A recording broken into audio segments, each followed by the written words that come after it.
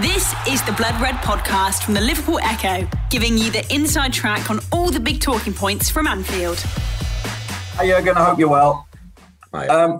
Jordan Henderson this week handed over his social media accounts to an anti-cyberbullying charity in another attempt to combat online hate. We obviously hope that has an impact, because we've also seen two of your players racially abused on social media, as has Rinsula Babajid of the women's team as well. So despite the action that's been taken over a number of months now, how do you feel that we are again addressing the issue of racism in the circumstances that we've seen?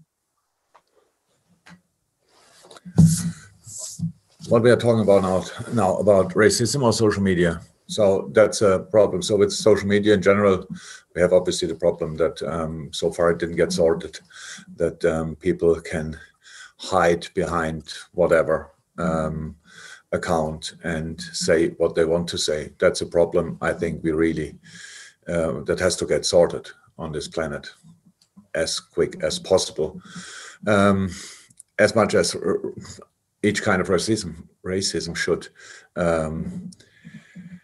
be stopped. And if somebody uses social media, I don't do that really. So, and it's for me, the thing is, and that's now maybe I cannot speak like this about racism. I cannot speak about, I'm obviously not in a situation. I have no real idea about social media and the impact, to be 100% honest. But what I got criticized quite a lot in my life, how you can imagine, and not only recently, but probably as well. And what I learned and advice I could give people you don't know, people who are not interested in you really, people who don't want to help you with criticism, which can help sometimes, of course, don't listen. Don't listen. So it's always that they need a forum for that. They need people really, they need the situation that you take these kind of things for serious.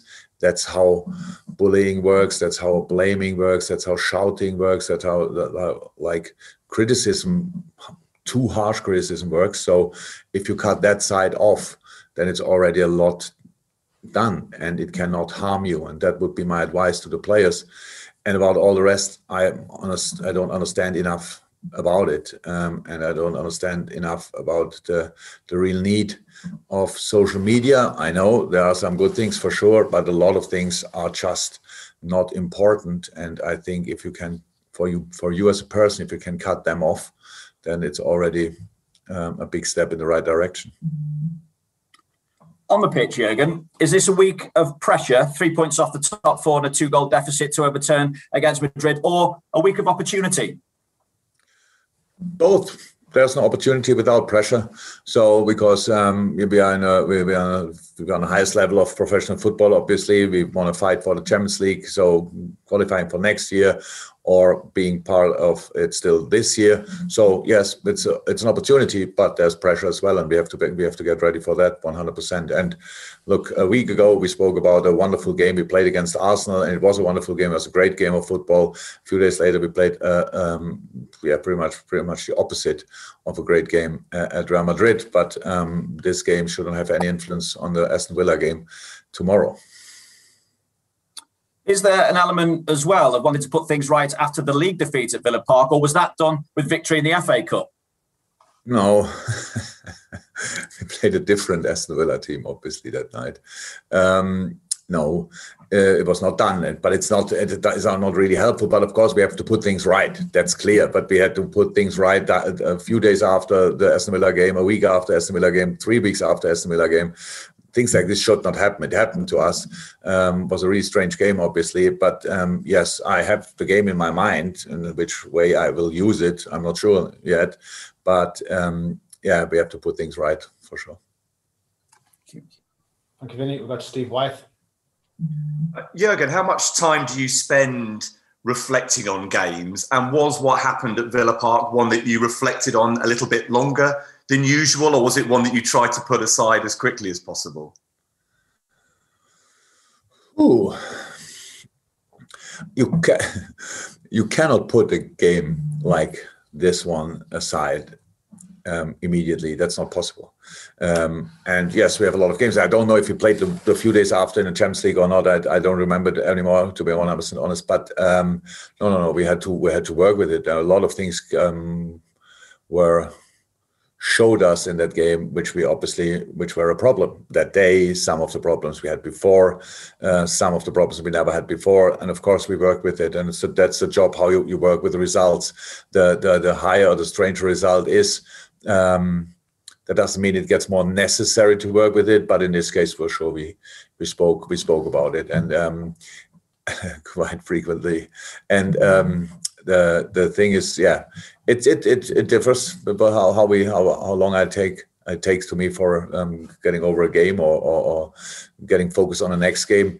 Usually, especially after a win, my mindset is immediately at the next game, but we still have to reflect on the last game. Not all of these informations go to the players, but I watch these games back, and then I know better what happened really in the game. If you win it or lose it, there's no difference between that. I just try to understand why things happen. And yeah, unfortunately, I don't have these informations with the in the interviews I give after a game, which you obviously very often realize. What have you made of Villa overall this season? Not just from that game, they've made extraordinary progress. And bearing in mind they have a game in hand, do you see them as serious rivals across the final 8 or 9 games of the season for European football? Of course they are. They are good. They're really good. Good setup. Made some good signings already long ago. Probably we will not see them anymore as signings, but I think Watkins was only to mention him, bringing Barkley in helped as well. All these kind of things. The rest of the team pretty much, not sure if Cash arrived this year, probably very good signing as well. And these kind of things. So yeah, really, really, really good side, and good sides in the Premier League are immediately in contention of for European spots. And yes, of course they are. Thank you very much. We'll go to Carl Woodward from BBC Merseyside, and then David Charlesworth from PA, and that concludes the Open as it stands. So Carl from Merseyside. Hi, Jürgen. Hello. We all know about how your results have been at home of late. How important? We all know how important it is to start games well. So, is it even more important to start this game well in case, if you do go a goal behind, the mentality-wise of players, their heads will go down. How important is it to start the game well tomorrow? Important.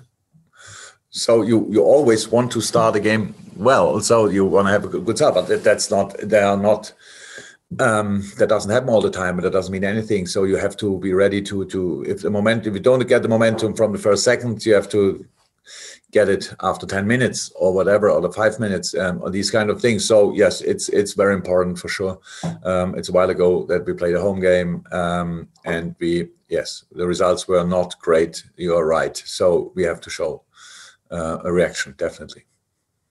Will it be hard for the players go into the game thinking about those results in the past, or do they just go into the game with an open mind? It's a totally different game to what has gone past recently. I don't think we have too much influence by what you mean with the past, the last home games. They were all different and stuff like this. No, I don't think we will think about it. I will not think about it. So it's just the next opportunity for us, and it's a big one. It's a difficult one because the opponent is strong. And so we have to be ready to play a good game. So it's necessary that you can imagine playing a good game. If you can do that, then it's already a big step in the right direction. And that's what we tried yesterday, what we tried today. So it's again short break between the games, but it's long enough to be ready. Okay. Any more, Carl? That's you done. I was just going to ask another one about Naby Keita. How hard has it been since he's come to Liverpool? He's had quite a lot of injuries.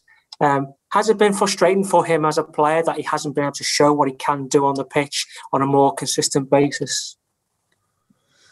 Naby showed it, not sure very often to full extent, but he showed it. He played important games for us, great games for us, scored important goals for us. That's all the truth. But you asked the question probably because of the early substitution in the last game, and that was just a